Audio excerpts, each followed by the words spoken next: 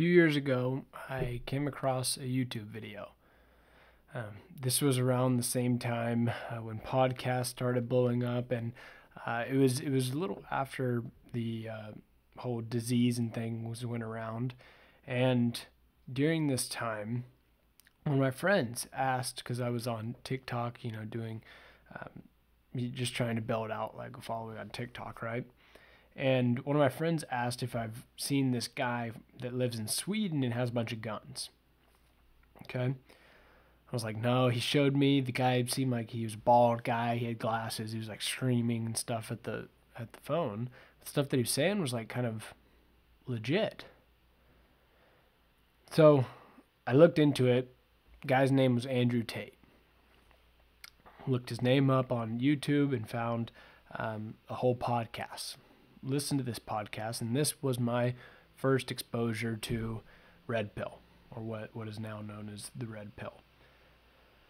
I guess it was took me a little bit to kind of understand his ideas, but a lot of the stuff that he was saying had some meaning behind it, some weight behind it.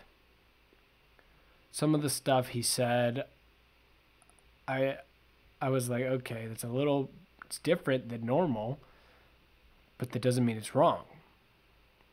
Doesn't mean it's right either. So I was genuinely just curious. So I looked at more videos, and then I came across this podcast live stream thing called Fresh and Fit. Now, if you know Red Pill, you know for sure Andrew Tate. You know Fresh and Fit, and you probably know a little bit of where I'm going with this. When watching these guys in this red pill industry, whether it's like in Fresh and Fit calling out these girls, saying that the girls did this wrong and that women shouldn't be this way, and that men need to have many women in order to be truly fulfilled, because men's ultimate destiny is to conquer, right? So conquer as many women as possible. But yet the women must be promiscuous and must only be with one guy. And there's this contradiction that I found. During this time when I was watching it, majority of the ideas I agreed with. And this is where the danger comes. See, when there is a majority of truth being told and a minuscule amount that is exaggerated over the top, that little exaggeration gets looped into the majority. And so now you believe the majority of the stuff that they say, but you also begin to adopt ideas that are extreme and outside of the norm. While I have never been someone who believed that men should be with multiple women, that men should go out with a ton of different women all the time and date them all at the same time, and I've never believed that, it began to make sense in my head. And this, I later came to find out, was a danger. See, when reading, whether it's books about being a masculine man, or it's listening to podcasts, and listening to other people tell you how to be a man, what you find is contradicting opinions. And the sad part is that me and you are looking to other people to tell us how to be a man. See, there's this book. This book that I've read and would highly recommend you reading. Stephen Areno, Hard Times Create Strong Men. Now, what he talks about in a certain chapter of this book is this red pill, almost like pickup artist, right? This industry. And this book, I think, was written in 2017, okay? What he talks about is how all of these men, later on in their life, ultimately are not happy. See, because what pickup is, and what this art of picking up women, this ultimately gives men the idea that they should treat women as inferior to them.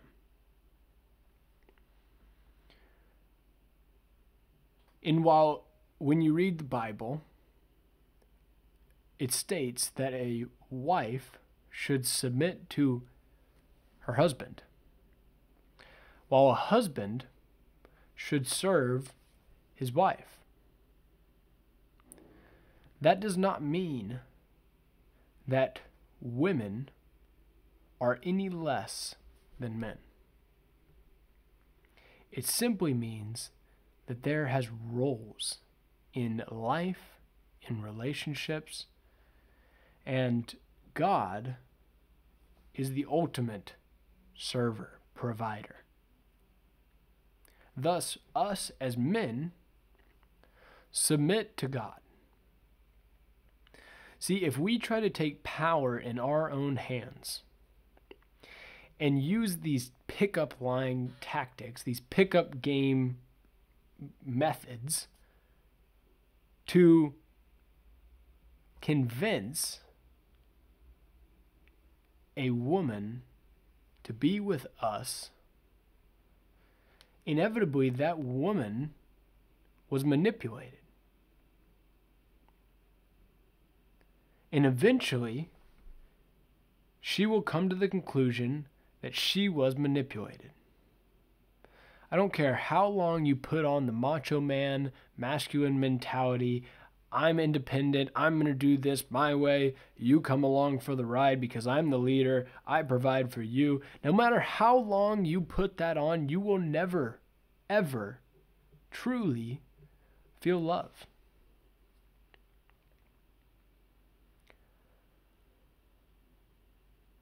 And recently, I've learned this the hard way.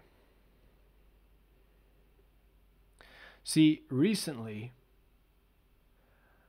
I've gone back to my ways of putting on that macho man mentality. The one where I'm in control. I dictate what's going on in my life, in my relationship, in the world around me. I control my world, and people are just in my own world. See, this is what Red Pill promotes, being a masculine man.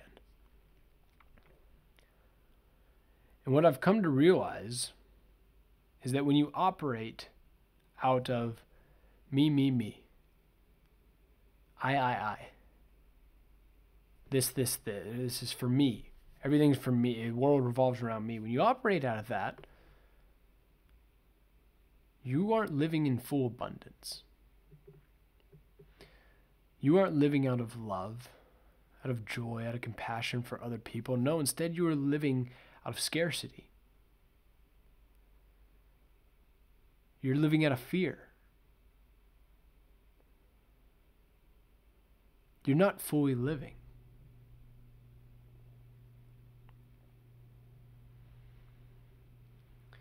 And in this book, he talks about these people who live this way, who seem to have it all, right? They have the money, they have the fame, they have the fortune, they have the girls, they seem to have it all. But yet,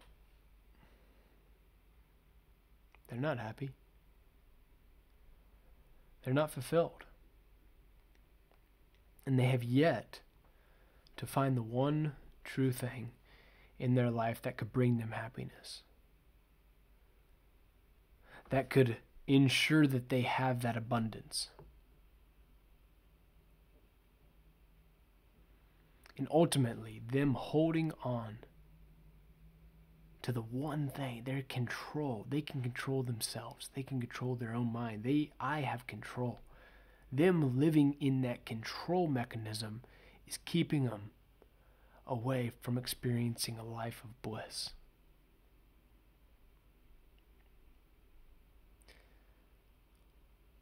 Ultimately, love is unknown. It's scary.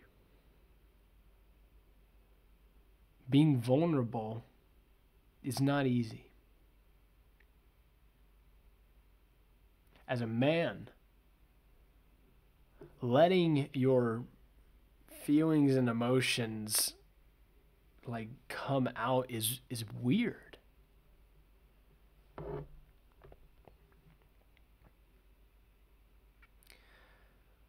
But it's needed.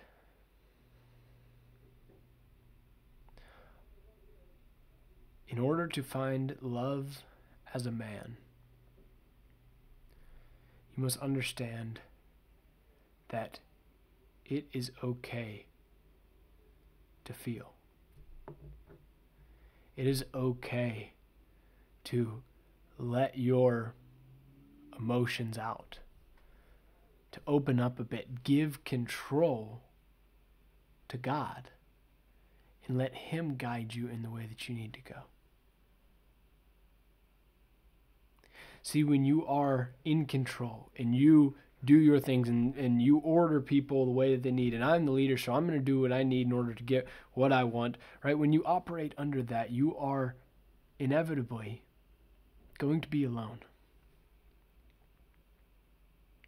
So I urge you, if you're on this red pill path and you've been on it for a year or more, start going out and opening up. Being vulnerable a bit.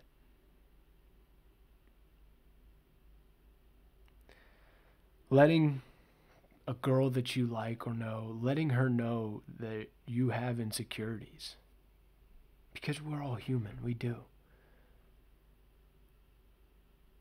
And it's okay. Because if that person truly loves you, then they're going to be okay with that.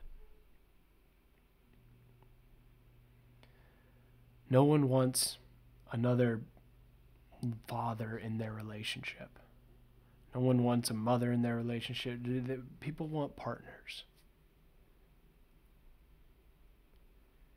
And in order to have a partner and a relationship that works, one in which you're connected with each other, where you both love each other equally and can grow and thrive and build businesses and families and just live this life together. In order to get that, you must place your trust in that other person.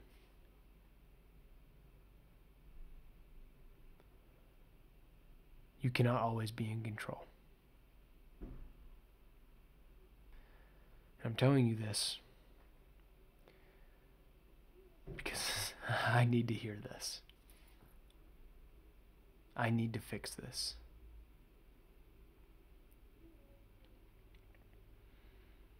So, go out and start loving. And if you enjoyed this, check in the description the brotherhood of men who talk just like this. A safe place to experience what it is to be a man. Check that brotherhood below. And if you're just watching on YouTube, let me know what you think. Give me feedback in the comments below if you liked it, if you didn't. Otherwise, hit that subscribe button. And I appreciate you listening. Thank you.